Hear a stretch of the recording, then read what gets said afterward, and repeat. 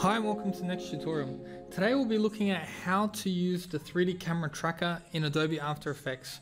So let's dive in. So the first thing that you need to do is you need to import your video and put it inside of After Effects so that you can put it into your timeline. Alright, so all I've done here is I've just imported my video there and I've dragged it down to my timeline. So this is the clip I want to apply the tracker to. So this is some drone footage that I've taken, and all I want to do is put some text that follows the same path of the drone. So what I need to do is I need to make sure I go into effects and presets, and I need to drag the 3D camera tracker to my timeline, to my video, and then you need to let After Effects work its magic. So this will take a little bit of time depending on your computer, but basically once it analyzes, it will give you all these points which then you can use to do things with your text.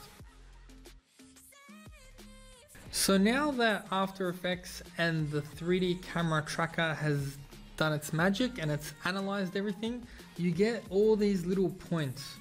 And so what you have to do is you have to find a plane that you would want to put the text on, and then you can actually start to put the text on. So I'm just going to pick a plane that looks fairly horizontal, and if you stuff this up you can just undo it and you can redo it again. So once you're happy with that plane, all you have to do is right click and go to create text and camera, and once you do that you can click on the text, and now you can start to edit the text in different ways.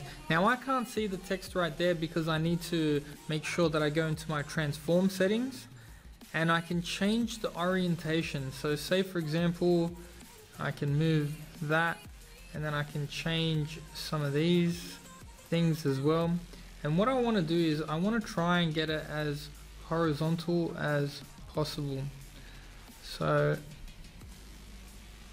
just gonna rotate that and then bring it back down a little bit. So now if you play that, all right, the text actually moves along with the rest of the clip. And that's how easy it is to use the 3D camera tracker effect in After Effects. So when you're happy with your text, you can export it. But there's also other things that you can do inside the 3D camera tracker. So if you go into camera options, you can add depth of field, and you can also change the aperture. So if you want it to be a little bit, it starts to make it a little bit blurry, something like that. So you can animate those kinds of things. So if you want the aperture to kind of zoom in as everything is moving, you can animate that. So you can do that by pressing on the keyframe. But anyways, once you're happy with your 3D camera tracker, you then can export it, or you can use it in other videos, or you can put it in anywhere else. Anyways guys, I hope you learned something. Thanks for watching, and I'll see you next time.